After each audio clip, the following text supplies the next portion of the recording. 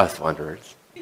The definition wanderer, what it means is, it refers to, and first of all, I want everyone to be careful not to use this as a permission slip to feel entitled. If anything, if you feel this truly genuinely resonates and you've checked in with yourself and not jump to some new agey conclusion while you were burning incense and looking at your tarot cards, that this is where you come from and now it all makes sense and now I know why I suffer so much here. Without jumping to any conclusions, I want you to really check in with yourself. Just keep it grounded, keep it to yourself, be intimate with it, be genuine with it, be honest with it and truthful, okay? Any information like this should be dealt with in that way, in my opinion. Otherwise, you go a little off balance and you scare everybody else away from spirituality.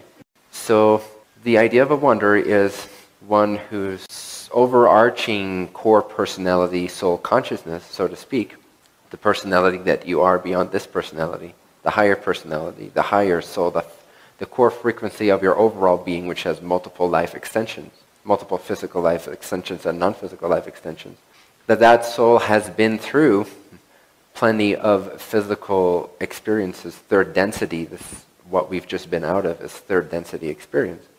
So that now they're either usually fourth or sixth density oriented beings who are very much in alignment with being of service. And one of the most profound ways for them to train up their own vibrational evolution is to be of absolute service, which is to throw a portion of their consciousness into a physicalized civilization that's not native to their already collected group consciousness civilization with a rich history on a completely different planet.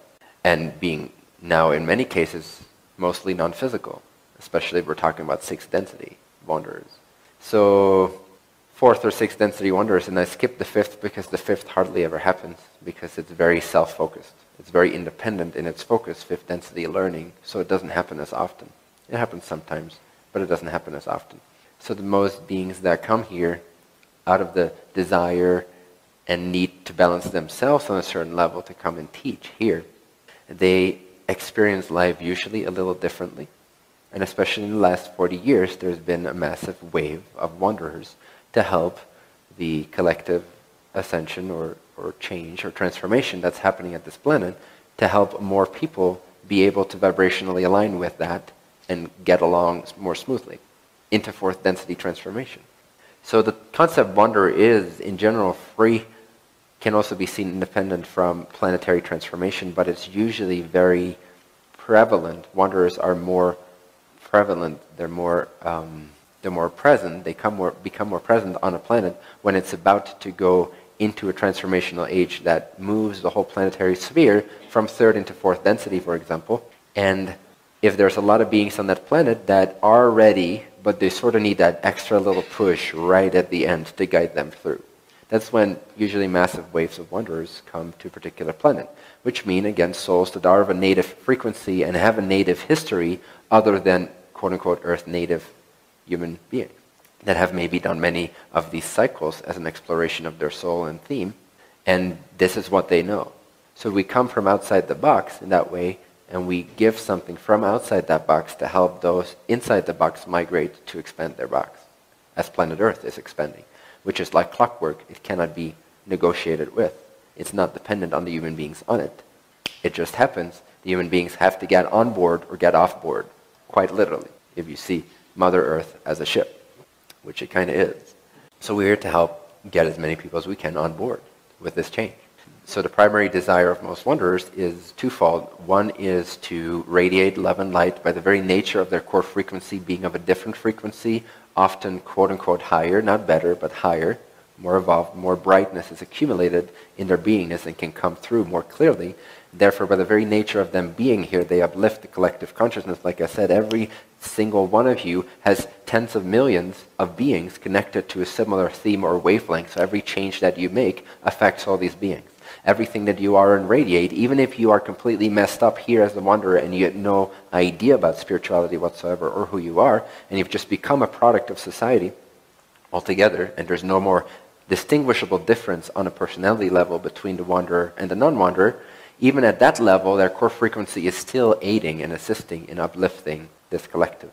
But you can see that from the wanderer's point of view, it's kind of a risky move to do this, because Part of third density is the veil of forgetting, and the veil of forgetting is what we all remember as not remembering who we are. So those that have a strong desire to be of service take that risk because they know the benefits are exponential and certain safety mechanisms are in place so that the chances are most probable that this wanderer being will be, at least to some extent, on track, but at least not led completely off track.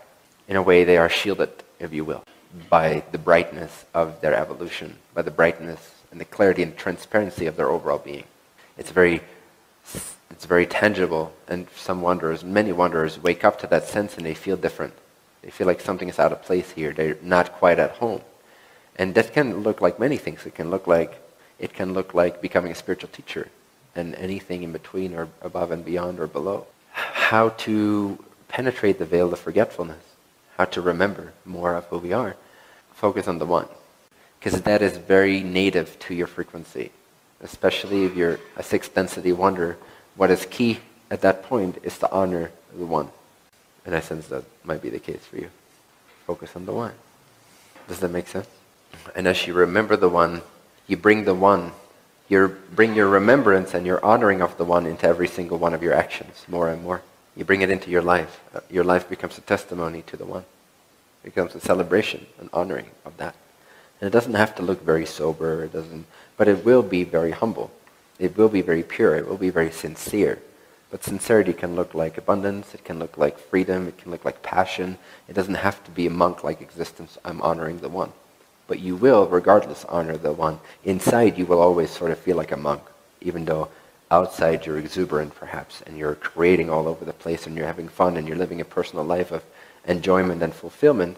There will always be that part of you which cannot be made any concessions on, that unwavering connection to your soul and from your soul to the one.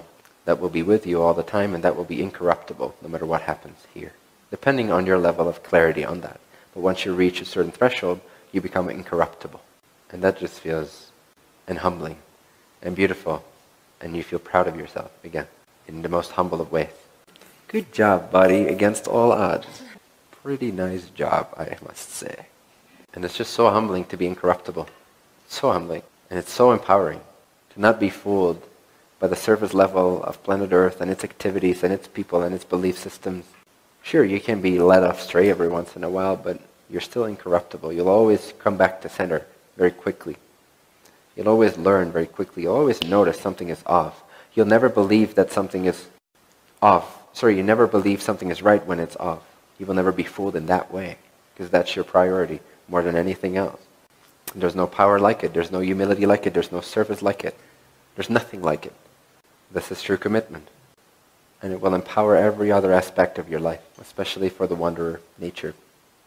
I don't mean to sound all that serious, but sometimes it's good energy to get you to the core of your sincerity. You know? Simplifies everything, too. You know who you are. You know your job. You know your honor and your duty.